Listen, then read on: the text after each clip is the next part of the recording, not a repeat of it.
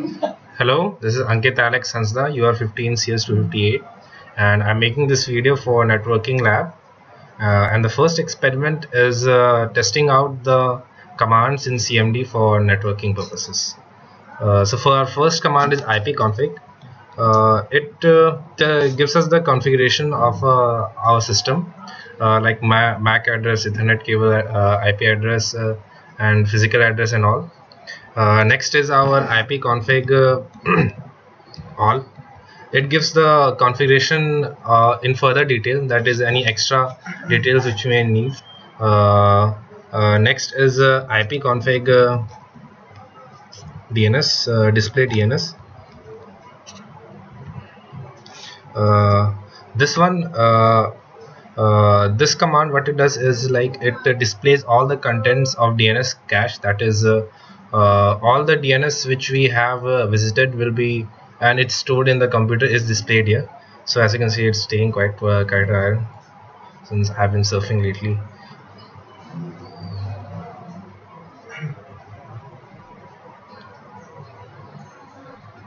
So as you can see, there are a few sites here which are shown like battle.net and all, as you can see.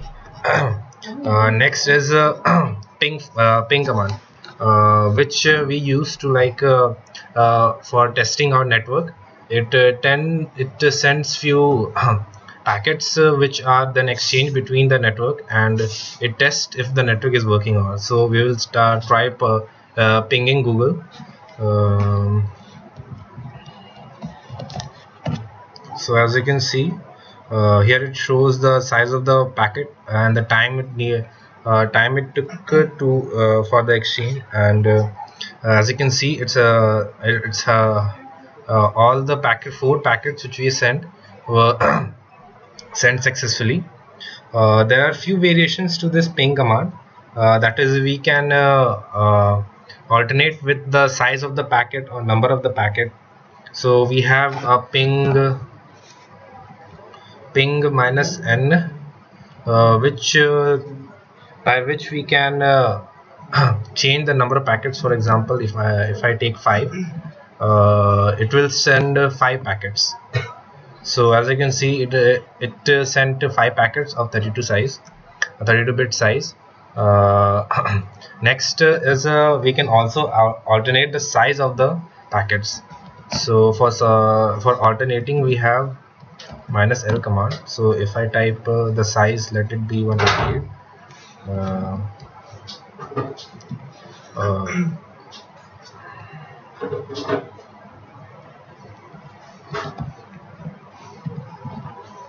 So as you can see, size of 64-bit are sent. So these are the ping commands. Next is the tracer command. The tracer tree command, what it does, it traces the path which the packets travel to from source to destination. So we will now track the path to Google.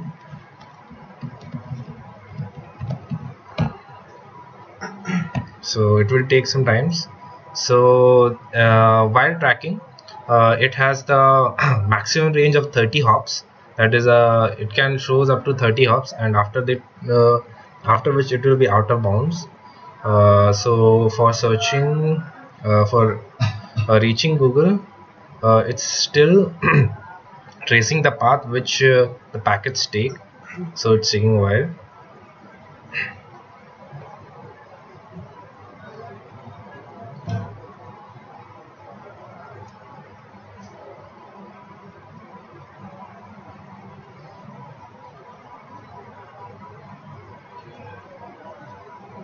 So here it's also showing the IP addresses to which it hopped at its every jump to reach its destination.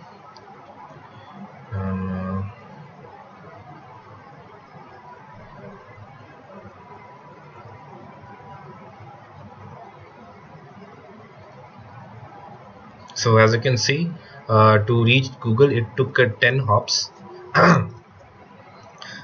And it shows that trace is complete. And our next command is get MAC. What it does is it just gives the MAC address of the system, of your present system. That is the physical address. It's the alphanumeric physical address. Next is path ping. Path ping is a command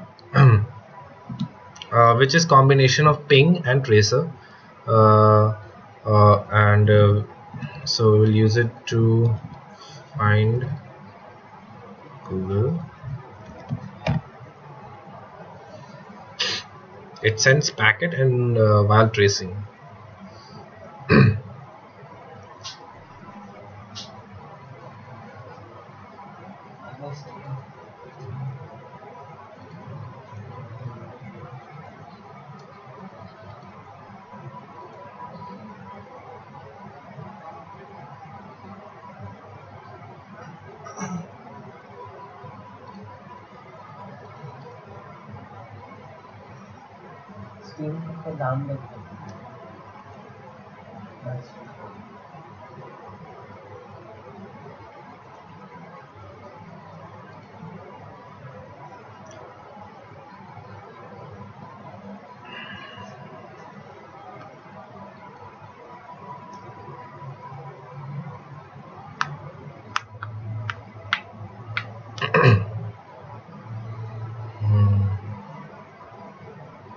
It's taking a while, so you may have to wait.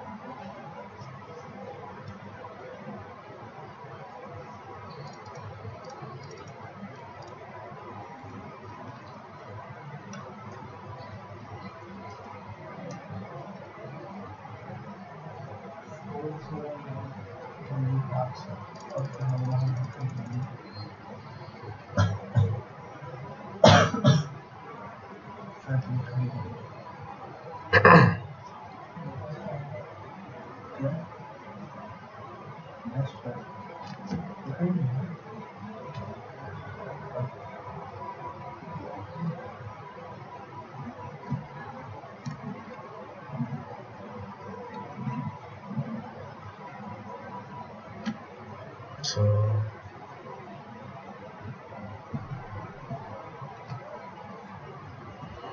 the first part was the tracing part. Now it's sending some packets.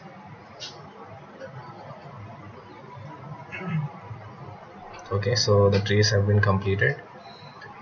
So next next we have route print. It prints all the details of router. There are few details here, as you can see: active routers, interface lists, and all the details which is required for router. Next is netstat. It shows all the devices connected in the network. As you can see, it's quite many.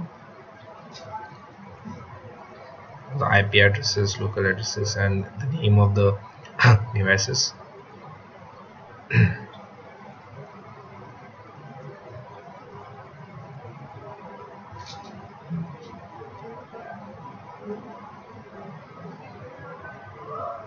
So as you can see, these are the uh,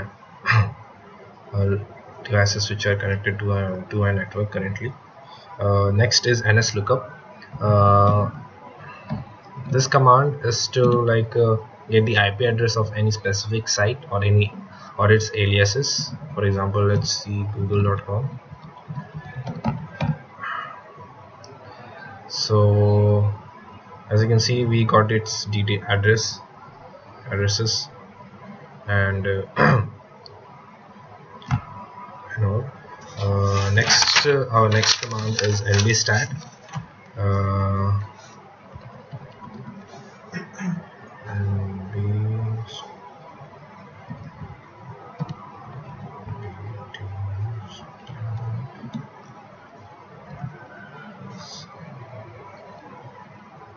It gives us the net BIOS NetBIOS over TCP IP. And the next is NBT stand -R. It shows the names and number of names registered in the server. Next is net.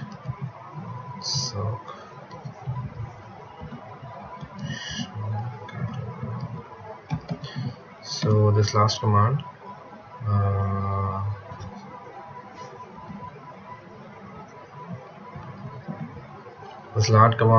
shows us the